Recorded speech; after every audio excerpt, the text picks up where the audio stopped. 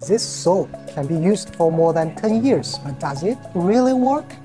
The stainless steel soap costs 50 cents and it can be sold for $5. A client told me that the product can remove smells and it sells very well. So he asked me to help him test its effectiveness. Okay, let's start. Now my hands are filled with the smell of garlic.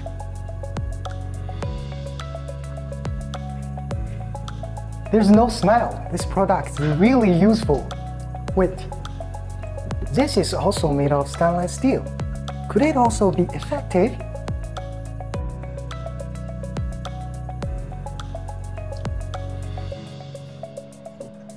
It also works. How's that possible?